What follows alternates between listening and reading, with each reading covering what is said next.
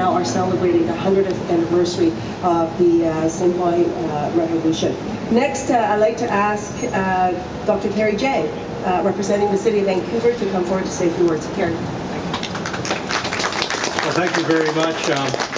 First of all, I really do want to just bring, first of all, greetings from Vancouver Mayor Gregor Robertson and all of Vancouver City Council, joined here by Councillors Reimers and Woodsworth right over here.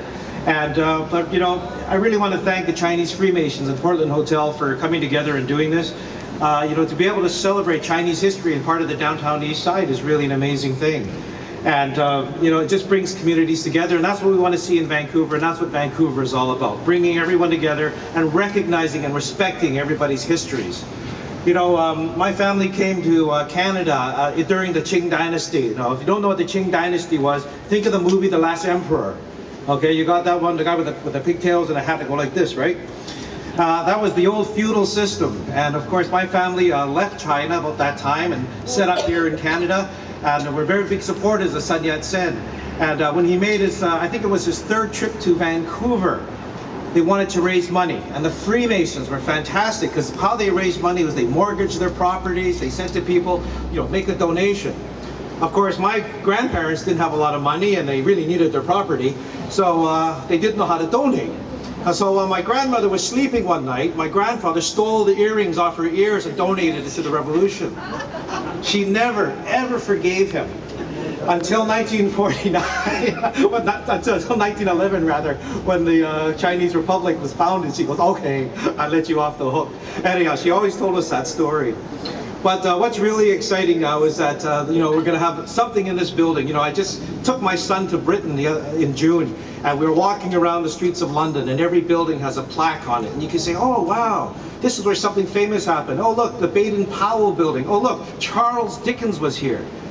Now, we could walk through a part of Vancouver and say, the hero, the father of the Chinese Revolution was here. And that's going to be fantastic. So congratulations, everyone, and really thank you, Portland Hotel, for doing this and recognizing it all. Thank you very much. Thank you, Carrie. I love that story about those earrings. It's a good thing she had earrings too, eh? That's all they have left. That's all they have left. Very good. Okay, and so the next item on our agenda actually is the unveiling of the plaque. And so I'm going to invite Liz, representing the Portland Hotel. I'm going to invite Chuck, representing the Chinese Freemasons, to come forward. Harry and our councillors to also please come forward.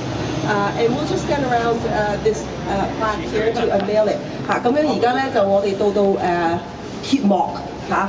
呢一個紀念牌嘅時間啦，咁樣咧就有請咧就係PHS 啦，同埋部門咧，大家一齊嚟同我哋揭幕。On the count of three. 1, 2. Sorry, wait. We have two other Freemasons people here. I'm just going to invite them as well. Oh yeah, Cecil. And then also. Wait. Wait, do you want to come over here? Yeah, thank you. I'm tall. You can stand in front of me. No, Do you want to come over they here? were the fathers of the revolution. You go up front. Stand in front of me. Okay. One.